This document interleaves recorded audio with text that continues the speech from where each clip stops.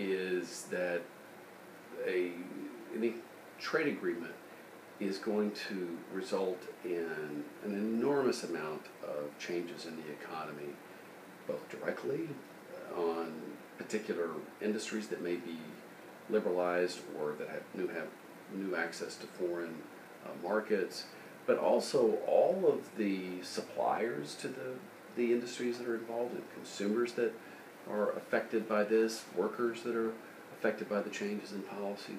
This is an enormously complicated set of changes that are important to understand before a government makes any assessment about whether or not this is a good idea or a bad idea.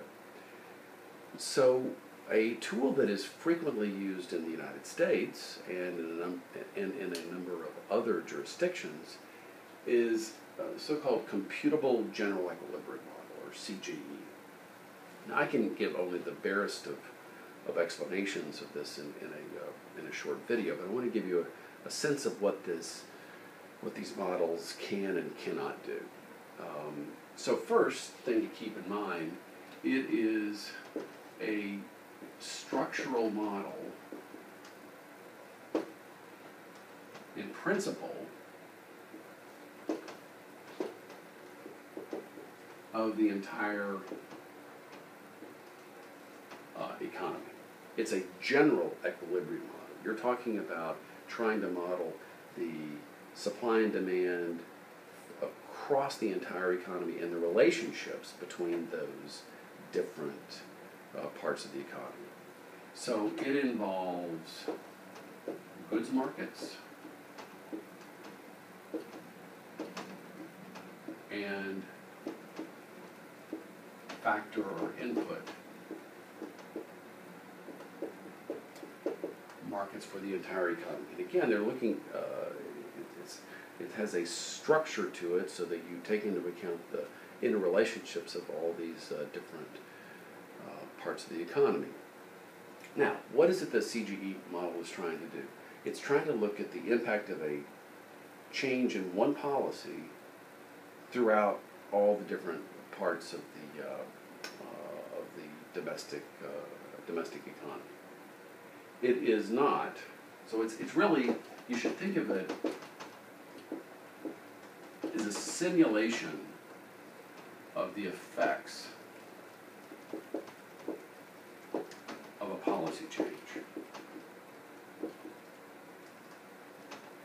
It is not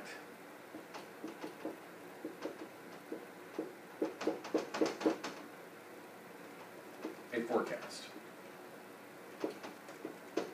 Okay, why do I put a star by this? I'll discuss a little bit more about this in a moment, but it's ultimately looking at the effect of one small change on the economy going throughout all the different aspects. So it's looking at the marginal effect of that one policy change. Now, if you're trying to forecast what the U.S. economy is going to be like in 5 years or 10 years or 20 years as a consequence of an agreement like the Trans-Pacific Partnership.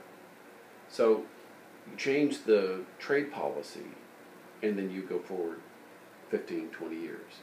Well, you know, there are a lot of other things that are changing, not just that one policy change. There's demographic changes, there's investment, there's technology, there's a whole bunch of stuff going on. So you should not think, and even though this is often by policymakers and the press and analysts, they will talk about a CGE model as a forecast. It's not. It's truly, truly not. That's the wrong way to think about it.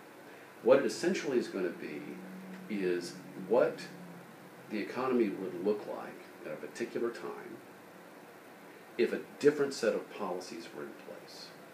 It is a counterfactual. It's the world as if this other policy were to be in place. Now, that's not the same thing as a forecast. Now, let's talk a little bit more about what the process is to undertake one of the CGE models. And I should note that this is a very specialized task, and not many people do this because it's so complicated. Again, model the entire economy. So the first thing is that what a modeler would do is to create a structural model of the economy. Now, what do I mean by that? That means you're looking at the way in which consumers and producers interact. It's looking at the sensitivity of, in general, of consumers to price changes. It's looking at the, how sensitive consumers are to a foreign, the price of a foreign product. So you're building up all these different relationships. What types of inputs go into final, into intermediate production and then into final production. So it should be no surprise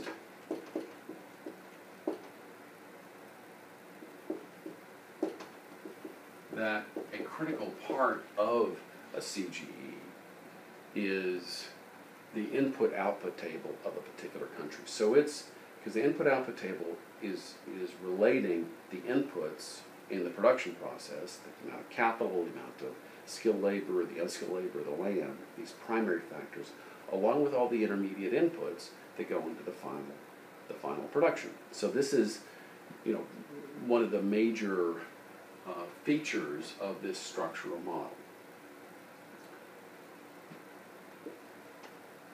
A modeler will then select a base year where they've got good information about the quantity produced across the entire economy, consumption and imports, all these different factors. They've got this base year with data. Okay, with data.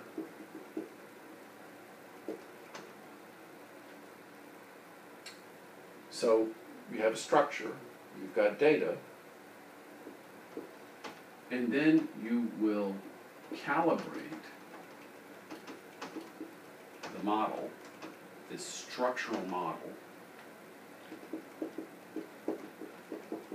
to fit the data, basically assuming that you've got an equilibrium, supply equal demand across all markets. And the word calibrate means that they try and figure out what various parameters need to be in order to create supply equal to demand given the structural model of the economy. Now, in that structural model, there are often assumptions about elasticities, elasticity of substitution between different inputs, the elasticity of demand when price changes, the elasticity of supply with respect to price, a bunch of elasticities. Now, that data is pulled from econometric studies, from studies from other places. That's then used with the structural model and the data to calibrate the model. And this modeling, this calibration effort is essentially to find the value of other parameters that would recreate the whole base year economic snapshot. Okay, so here you've got this model of the economy, all these different relationships, data fits, the modeling, the model and the parameters fit the data. Okay, so that's your calibration exercise. And then you look at a counterfactual.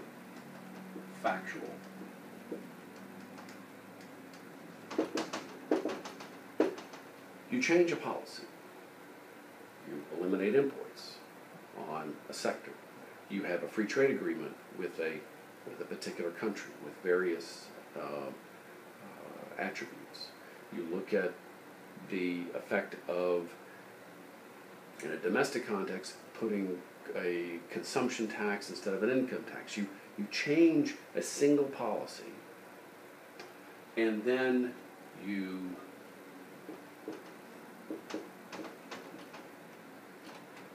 recalibrate, if you will. You look at what this base year would have looked like if this counterfactual policy had been in place. So it's really kind of a made-up world, a parallel universe, what the economy would have looked like if this alternative policy were in place. Now this is why I don't say it, I really emphasize it's not a forecast, because it's saying, okay, here's this year, and if we had a different set of policies, this is what this year would have looked like. It's not looking at what the model, what the economy is going to be looking like in 5 or 10 years, because it's looking at that base year. Now, there are a number of important features of a CGE model which make it particularly attractive to an economic analyst. One is that it identifies resource reallocations. Okay, that's a fancy way of saying that you can look at what industries expand and what industries contract, and what happens to employment in different sectors. So it really gives you a sense of what the, given all this structure that you put onto the model, what happens to the automobile industry and the auto supplier if you have a free trade agreement with Japan. And, for that matter, what happens to retail services of people that are involved in supplying services to the automobile market. For that matter, it also looks at the impact on various other parts of the economy because automobiles are cheaper. So it's this, really rich set of results that allow you to compare this across different sectors. So it's really important for looking at resource reallocations. What sectors expand, what sectors contract. It also identifies a static change in the level of GDP. You would look at, what the GDP would have been if this alternative policy was. That's not talking about economic growth, this ongoing change over time, but instead looks at the level of the of GDP. Now, a lot of people will try and use this for, non-specialists will try and use this as a sense of the economic growth. It's not. It's really not. It's static level. Now, what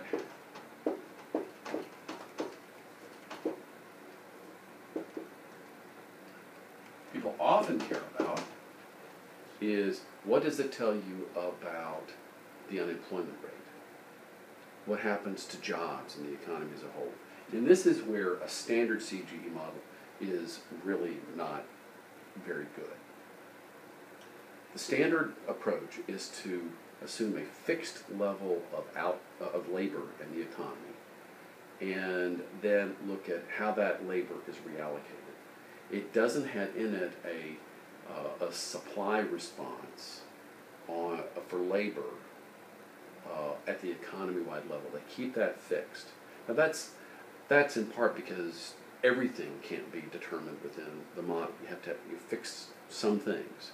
And so what is a typical thing that they do is they keep the level of employment fixed, let employment change in different sectors, and then let the wage change in order to get back to recreate that overall level of employment. So the adjustment is usually at the sectoral level and at the price of labor or the wage. So these are the things that it's really particularly good at. The downsides of CGE models are really they're very, very complicated to run. This requires a significant amount of expertise to be able to do this well, and there's a lot of art and not just science involved with this. It's really a specialized part of economics. Now, when is this used in the U.S.? It's in where? Probably the most important place where this is used is at the U.S. International Trade Commission when analyzing the impact of trade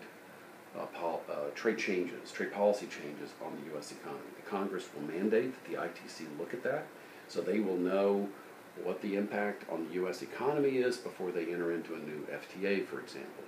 So if you go to the U.S. ITC's website, you will see a number of studies that are CGE models that use this approach in order to answer questions to the best of our ability about the impact of a policy change on the economy as a whole. And for that, especially the reallocation, really useful.